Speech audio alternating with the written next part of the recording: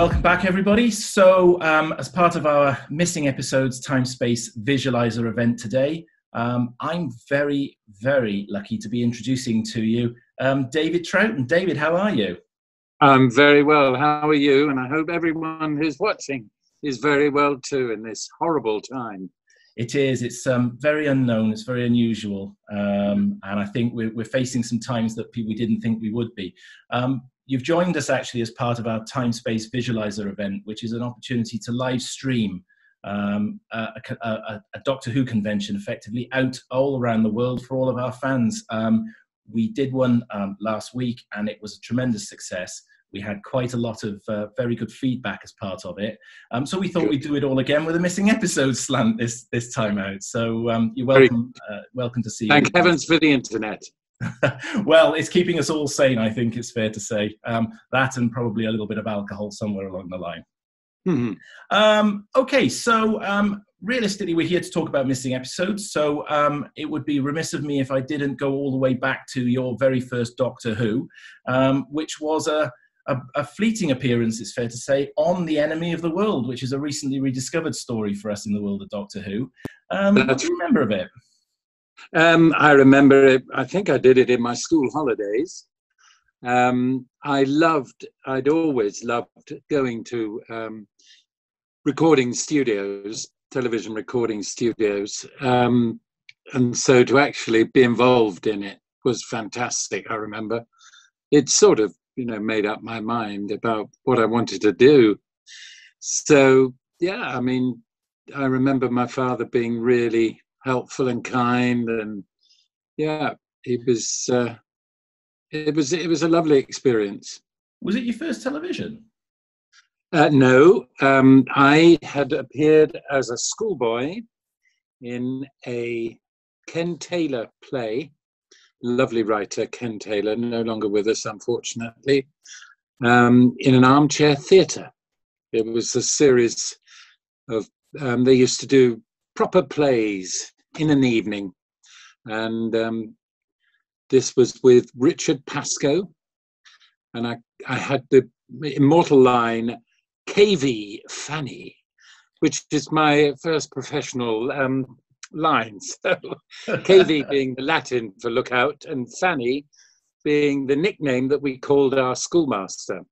It was a story about a put-upon schoolmaster who won the pools and then realised he hadn't sent the letter, so he didn't get any money. So yeah, it was a sort of light-hearted play. But I was about 11 then. Yeah, that was my only. I mean, you were born into a theatrical family, it's fair to say, one of some notoriety. Was there pressure from the get-go to become part of the sort of showbiz, or was it something that was in Absolutely not. No. In actual fact, I wanted to be a stuntman for a long time. As I said, I used to go and see Dad in studios, various studios, and I met the lovely Peter Diamond once. He was King Stuntman of the BBC, and that sort of got me onto the path that I fancied falling about and getting hit and various things. That soon went, of course. And then I did a school production, I remember, about the same time that I appeared in my first Doctor Who. So all in all, I just fell into it, really. I had no pressure at all. I realised how difficult it was going to be. But of course, having a parent in the actual profession is either, it sort of, you get a more real view of what you're going into.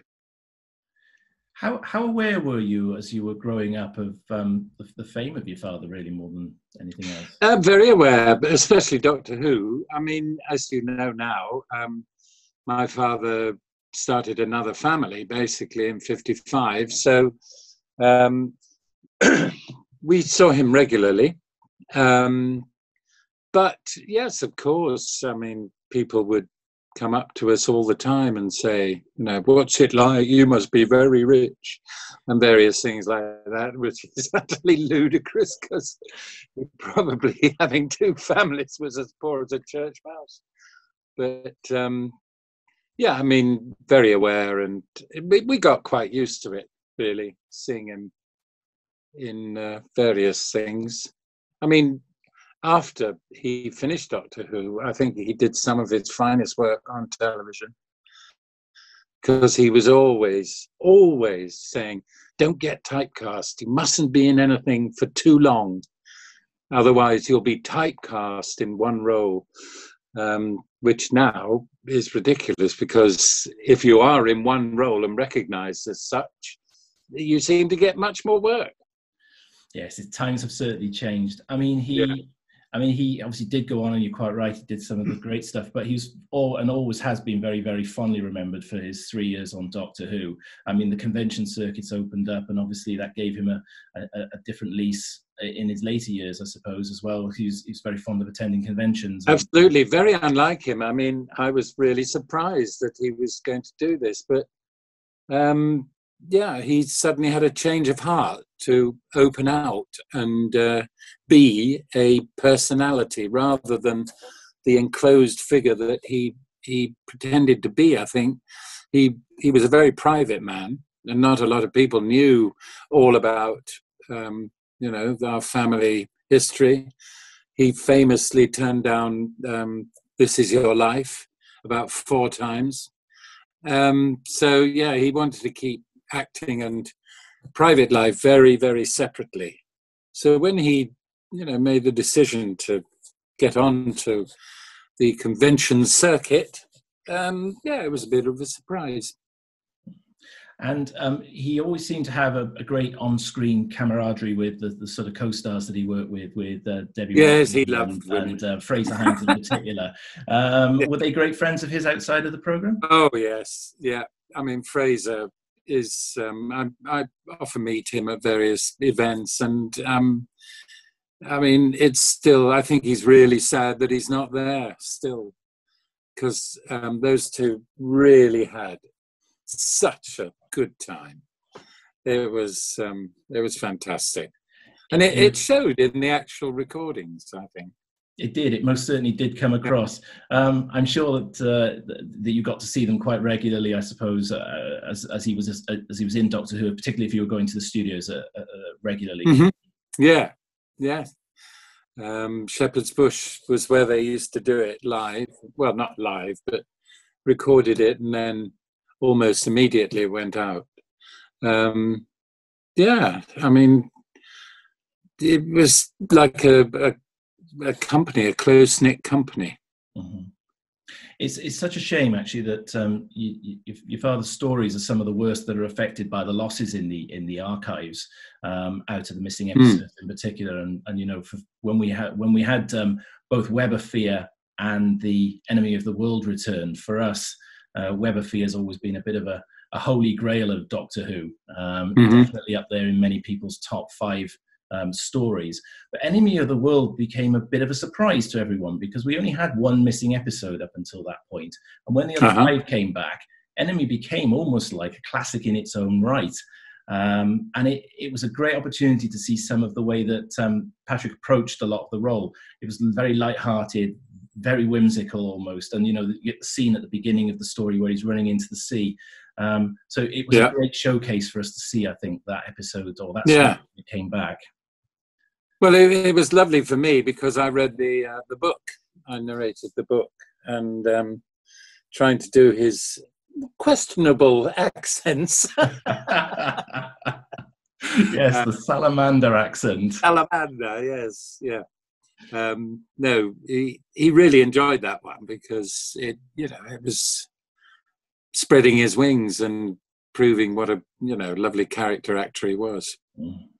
Yes, I mean, it's not very often you get to play 2 parts in the same story, particularly in Doctor Who. But, no. Again, we didn't really get to see a lot of it in the only remaining episodes. So when the story was found by Phil Morris and was returned, it was a real eye-opener for a lot of us. And it was almost a little mini film to a degree, with all the underground caverns and all the sort of things that are going on around it. So a real nice story, and one that I'm particularly fond that's been found. Sorry, I beg your pardon, but very of the moment, with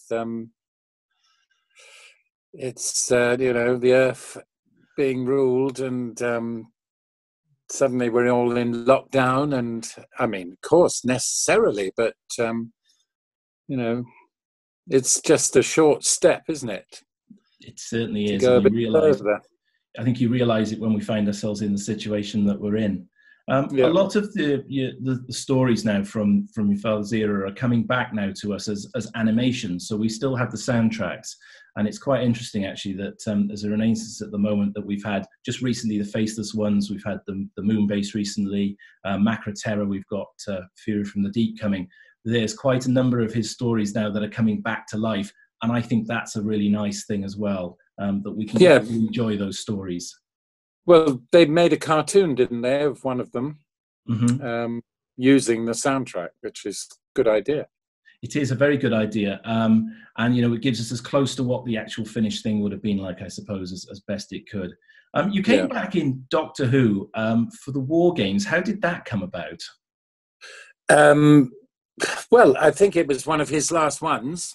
It was? And yes, so I think it was just, again, there's a little part here for you if you would like to do it. Can't remember how old I was. I looked very young, I know that. Whether I don't think I'd left school, maybe in my last year, probably. Yes, and that was a nice little role to have. I think I was a member of Equity, so I was legal then. Yeah, so yes, it was with Philip Maddock, wasn't it? Yes, it was. Names to conjure with from the past. Yeah. Oh, and such a fabulous actor, Philip, in his own right. Yeah. The way he completely underplayed the sort of strength of the role that he was playing. It was just respect to him for that. Was there a sense, as you were on that story with Patrick, that it was his last story? Was there sort of mixed emotions on set with this? I think so. I think you must remember the way they recorded it was very, very tiring for him. He would only have about 6 weeks off in the year. So it was like doing weekly rep, really, but for television. And as you know, in my brother's book, he's talked about, he was very impatient with the script. Some of the scripts he didn't think were very good, and so he was having to spend time rewriting, as they were rehearsing, which is, that is tiring in itself. And quite honestly, I think, he gave every time he appeared, he gave all of himself to it, which I don't know, might have hastened his early demise, I think, because he really took everything seriously. He had this outward persona of, oh yeah, it doesn't matter, all that shouting in the evening, as he called theatre. Lovely story when I'd been out of work for a bit, and suddenly I did an audition for the RSC and got into the Royal Shakespeare Company, and I phoned him up, and I said, "Oh, by the way, I've got a job. I've got a year with the Royal Shakespeare Company." And there was a pause, and he said, "Well, don't worry, something else may turn up."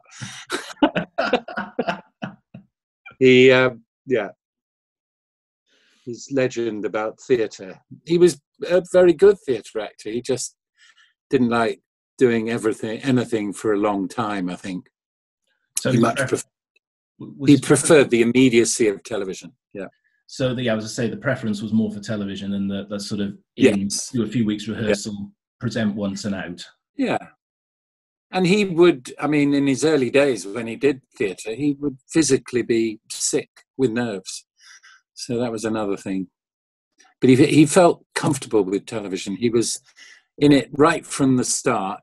He was sort of, he developed his style with the development of television, I think. Mm-hmm. And Doctor Who really shows his communicative skills across the lens, I think. Yes, very much so. When you're in the lead role in something like that, I think it does take an actor of a certain stature, and certainly Patrick had that in spades. It's fair to say. Yeah.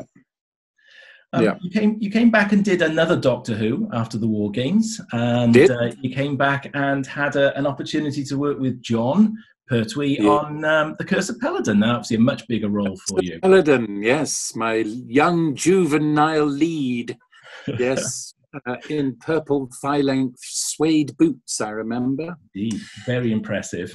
Very impressive, yes. And a wig, yeah. Dressing up to the hilt, I called it, yes. No, so that was... By this time, the series had sort of moved on. It wasn't quite as fast and as furious as the sort of black and white days that Patrick enjoyed. But obviously a different feel to the programme. Was that immediately obvious to you? Sorry, different feel to the programme at that stage with John? Yes. I mean, John was completely different, but he was utterly professional and very welcoming. Lenny Mayne, the lovely Lenny Mayne, directed it. He's no longer with us, but yeah, and Hepesh, what was his name? Jeffrey Toone. He was lovely. They were all so helpful because I was pretty inexperienced television-wise. It was probably my biggest role so far. But I remember how helpful everyone was. And Katie, of course, Katie Manning. Yeah, who I saw the other day. Yes. And she's no less fabulous now than she's ever been. And we had a lovely message from her. We had a lovely message from her at the last event, actually, which was really nice. So, and I suppose you walk into a rehearsal room on something like Doctor Who, and you walk in for the first time, and it's a set cast, and you're sort of in as a guest artist for the week. There's always that sort of trepidation that it's going to be a warm cast or a good cast to be with. So clearly, absolutely, got that from day one.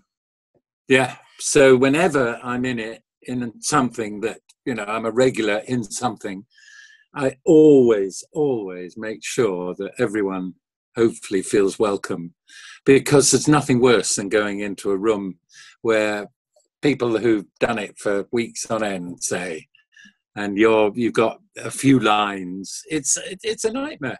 It's a nightmare. But yeah, to welcome people, but after all, we're all in it together. A whole film unit is not only the actors, it's everyone. And so, yeah, let's all enjoy it together rather than being la-di-da or, difficult. And that's as it should be, I always think. And of course, Agador, don't forget, from The Curse of Peladon, the big shaggy beast there. The shaggy beast, yes. I can't remember. There was a stuntman who was in it. What was Terry? Terry Walsh, yes. I'm very good with names. No, and lovely Sonny, who played an ice warrior. I saw him the other day. He's 90 odd, still signing autographs. It's amazing. Amazing. He's still trooping very, very well, and he's such a gentle giant of a man as well, isn't he? Absolutely. Yeah. And Izan Churchman, who was played Arcturus, or the voice of Arcturus. He wasn't inside the box. What else do I remember? I remember there was a scene in our big hall, underground hall, with lots of flames on the walls, flambeaux alight. And there was a big battle scene, I remember. And one of the extras, right in the middle of a take, said, "Oh, look out, mind the fire!" Right out loud, which stopped the whole thing, and we had to start again. And you're one of the few actors who's actually bridged the gap between classic and new Who as well, of course, appearing in an episode with David Tennant, Midnight. Yes, Midnight, which I think that was a brilliant story. I'm biased, of course. We took 2 weeks to film it, and we all got a bit stir crazy in that little shell of a spaceship. But we had a great time, big laugh, because you never saw the monster. It was all in the imagination, just the tap, tap, tapping on the outside. And in actual fact, I was lucky to be in it because Sam, can't remember it, Sam. Anyway, he had an accident.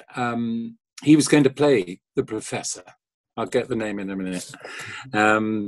And he got run over in the Strand. He was about to start filming that. And so, unluckily for him, but luckily for me, I took over the role, and I did send him a card and said, "Thanks for the part. Hope you're well." Yeah. Very courteous. So yeah, it's happenstance, isn't it? Life throws up these little hiccups for people. Yeah. And it's kind of nice though that you've been able to, I think, have a piece in both. And again, it just sort of keeps that sort of Doctor Who link for you, I think, as you come through your career. I mean, obviously it's not a large part, but it is still etched in there, particularly with the family background, I suppose, as well. Yes, absolutely. And as I say, I read a few, Doctor Who stories, and I actually played the robot version of my father. So I didn't actually play him. I was his robot double. And lots of people have always said, "Well, would you like to do it?" I'm quite honestly, I wouldn't know, because I couldn't follow that. No. I'm sure it felt quite strange even just doing the robot version as well. Yes, it was. With Tom Baker, that was, yes. But it's funny listening to it. You can, when I'm reading the stories, say, and I have to be the Doctor, it's not. It's just a style of delivery he had as the Doctor that I try and pick up. I don't try and vocally sound like him, but just his sharpness in his delivery and things. You try and just to try and get nearer the character. Yeah. And obviously, you've it's fair to say had a reasonable career within the realms of the theatre, and particularly around Shakespeare. And I have indeed, yes. And when was your first Shakespeare? What was the first Shakespeare you performed? I performed on television. It was the BBC, Cedric Messina wanted to do the whole canon, and I was in a production of Henry VIII playing the Surveyor, who had an impossibly long, impenetrable speech. So that was my first attempt at Shakespeare. And then in 1981, I joined the RSC for the first time.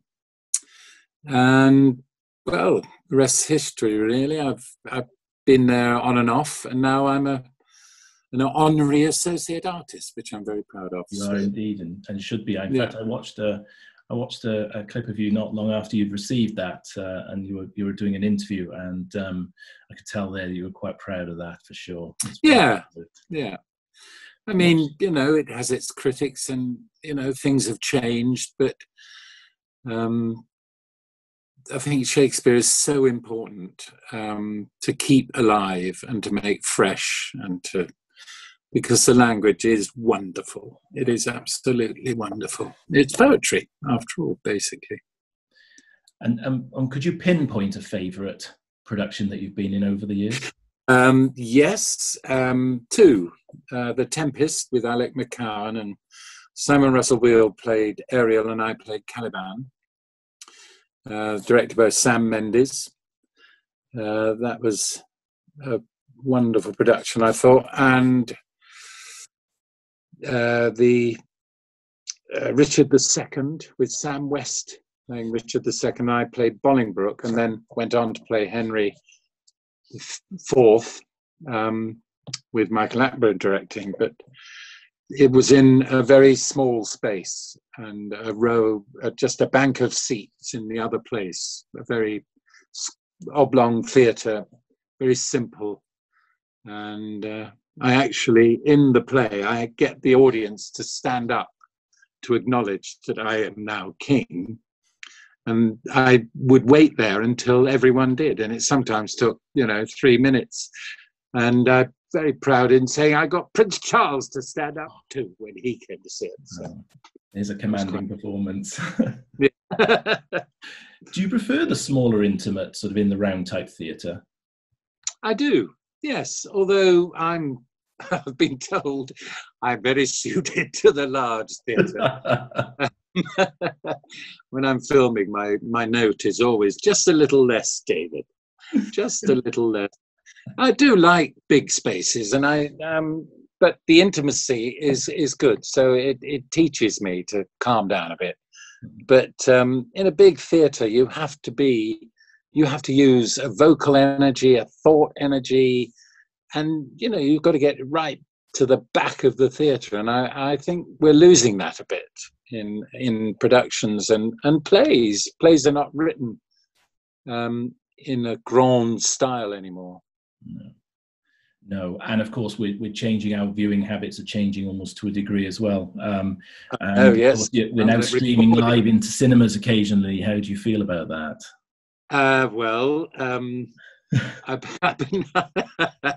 It's one of my bugbears, actually. But not the fact they record it, but the fact that it's live.